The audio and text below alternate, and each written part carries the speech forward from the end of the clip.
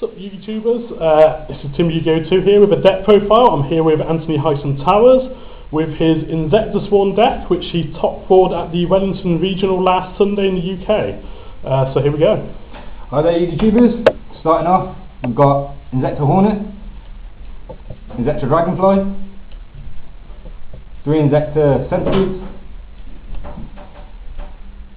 2 inzektor gigamantis, 1 inzektor hornet, 1 inzektor ladybug. That's all for my inzektors, monster wise. And then we run 2 doomdozer. The reason for the choices in the deck, it's a 2/8 beat stick, just removed from play 2 insects. Really good card, and not a lot of decks can get around it at the moment. So, and also when he does battle damage, he mills the top card of your opponent's deck to the graveyard, so really good. Next we've got Ryko for the start of my lightsworns, 2 Jane, 1 Gareth, 2 Lila, 1 Aaron, and with the new format, 3 Lumina. Use the lightsworn, basically get the inzektor in my graveyard really quick, really good for Hornet and speeding up the deck I suppose. Next we've got Plague Threader, really good, go into a lot of synchros in this deck, saving yourself a lot of times as well. And then my Chaos side, which is Chaos Sorcerer and BLS. So that's it for the monsters. Next we've got 3 solar recharge, 1 charge, basically my lightsworn run, 3 inzektor sword, Excalibur, 1 dark hole, 1 heavy storm, 1 foolish burial, 1 monster reincarnation, and 1 monster reborn. And that's it for my spells. Then we've got 2 TT and 2 breakthrough skill. First from breakthrough skill over Fiendish Chain, as I am running lightsworns and I mill a lot of my cards over, and in this format a lot of Cheyennes, Dolkers, Lagias and just stuff that activate in your turn, and you can negate them and get a plus off your turn, which is really good, so it saves you a lot of times. Yes, let's go through a few of the combos that you pull off in this deck.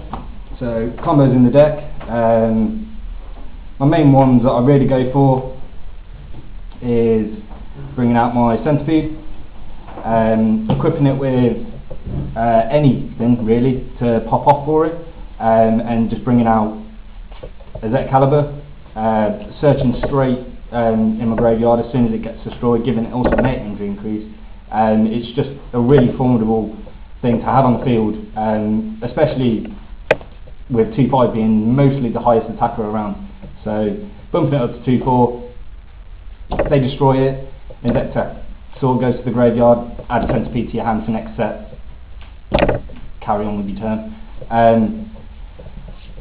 A lot of things that I do with the deck is most of the time I'm sat behind nothing, I just leave my field open and just wait for the turn where I can basically, in this deck, just go straight BLS and Doomdozer.